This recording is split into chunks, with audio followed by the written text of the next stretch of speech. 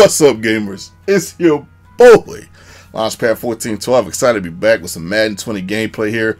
We got the Alphabet series popping off here. We got the Pittsburgh Steelers.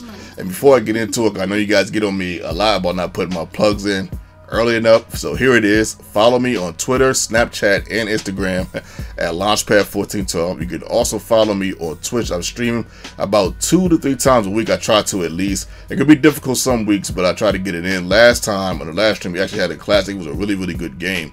So you definitely don't want to miss it just in case it happens again, which is probably most likely going to happen more often than not, because I'm good at the game, but not necessarily great at the game. I'm just good enough to I'm just good enough to where you're never going to know whether I'm going to win or lose. But you can follow me there at twitch.tv/launchpadft1412. I'm sorry, FT12. I'm sorry, take the 14 out, FT12.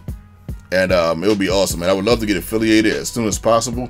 I have 14 followers. If I get 50 followers, I believe I get affiliated quite quickly. I'm like, it's like 4 goals you got to hit. I got 2 of them down already. So if you guys can help your boy out with that, that would be awesome, man. But at any rate, let's get into this game, man. As you can see, we're up 7 already. He goes deep. I thought we had the pick here with Fitzpatrick. He usually doesn't miss those type of picks. I've played with the Steelers probably about 3 or 4 times this year. Not that many. There's no specific reason. I usually play with them more often. I guess because they were so bad in the regular season, they just wasn't a team on my radar for whatever reason. As Smith-Schuster catches a tough catch right there, but as you can see, we're cooking with gas, man. We pretty much have the advantage. 3rd down and goal. All we gotta do is get a score right here, but oh my goodness. Somebody get him.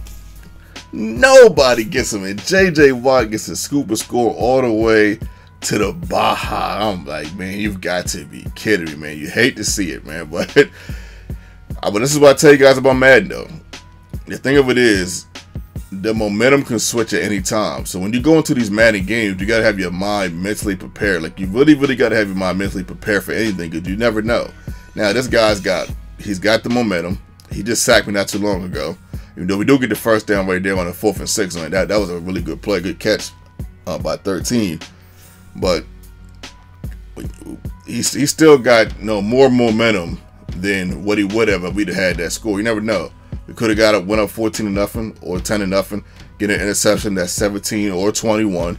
And that could have forced a quit. We could have been out of here real quick, all 10 the next game. Because we're trying to win as many games as possible. You know, we're 26-1, but you know, we're trying to go 21-6-1. You know, we don't want to lose any games. But because of that one play, this game turned into a grinder, and you got to have your mind prepared for that. Because games where it looks like you got the clear-cut victory, the victory luck is going to be easy. It's within your grasp. It's within great range, and all of a sudden that feeling is taken away from you, and now you're in a grinder, and this is where we're at right here, right in the meat grinder. So it's all good.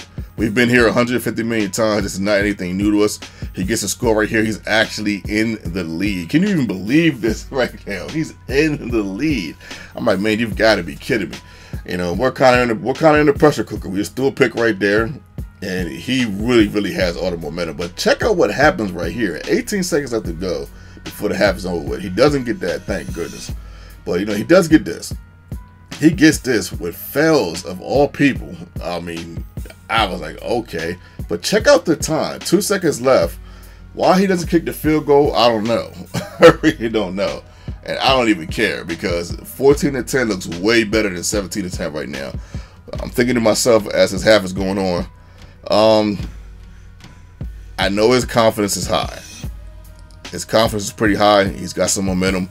We get a score right here. We get a stop, and I think we can pretty much win this game. That's my mentality going in into the half. We're at his crib, so that's something else you got to keep in mind. That was a bad pass. I had another guy wide open. I was really upset with myself when I didn't get that, but it's all good. 1st down and 10. My opponent goes to the right. We almost sack him, and look at this. I'm like, man, you've got to be kidding me. Look at what luck. So we end up hitting him with this. It's your boy. But we don't score in there, but that was a huge play right there. I'll definitely take it, man.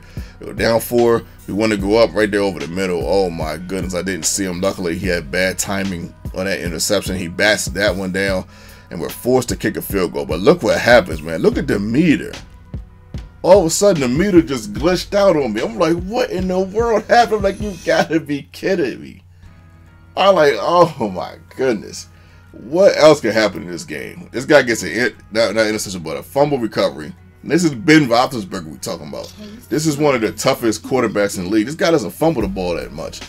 But if you can believe this, I think within the last 20 games, he's one of the few quarterbacks that I fumbled with. I mean, maybe you can go back and look at the games, but the quarterbacks don't fumble that much. Of all the quarterbacks, Ben Roethlisberger will fumble, and that will lead to a touchdown.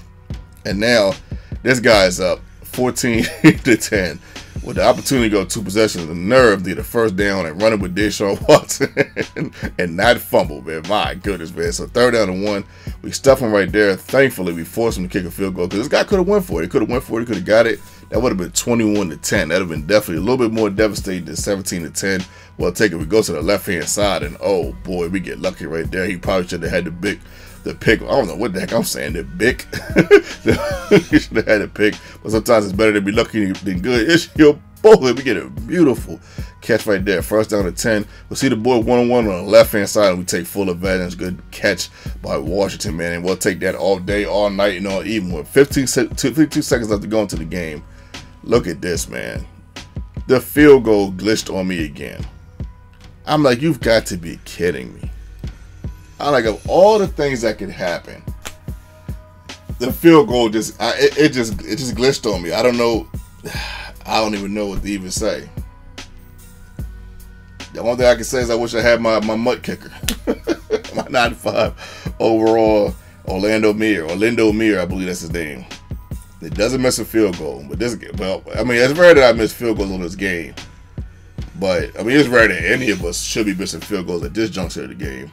But every once in a while, the field goal will glitch on me, and it did twice to me twice in this game. That first one was horrific because it was just like, I don't even know what happened. Somehow the way it looked, it indicated I hit the meter early, which was not the case. I remember it clearly that was not the case. It is what it is, man. Your boy